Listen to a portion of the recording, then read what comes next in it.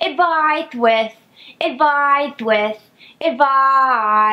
Astrid. That's me.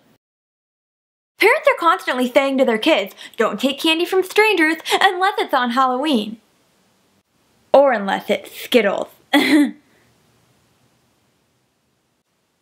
Today, I'm going to teach you my top 5 most useful tips to make sure your Halloween is a successful one. Number 1. Pillowcases. Surprisingly, pillowcases have many more uses other than the obvious of saving your pillows from unfortunate stains. This Halloween, I suggest you use a pillowcase to hold all of your candy. They can hold so much more candy, including Skittles, when compared to the traditional Halloween buckets. Number 2. Comfy shoes.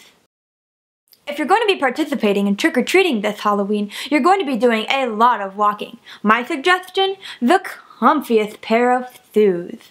A simple pair of sandals just won't cut it. I suggest something squishy with socks.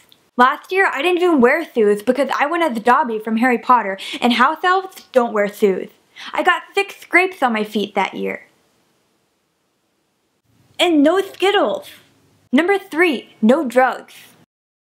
If you're on the other side of things and you're handing out candy this year, I suggest leaving out the drugs this time. I don't want to suffer through another one of those experiences again. Bless me. Number 4. Scarecrows. Whilst you're out and about trick-or-treating, you'll likely stumble across a scarecrow sitting on someone's front porch.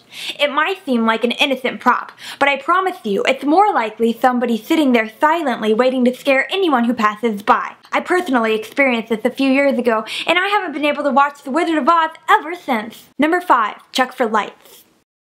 It's a common Halloween rule that you're only supposed to approach the houses that left their front porch lights on. Even still, a lot of people tend to forget this rule and approach the houses anyway, as I did 2 years ago. Let's just say, I didn't get any Skittles. I hope you enjoyed this video and have a splendid Halloween. And as always, Astrid's advice will always suffice.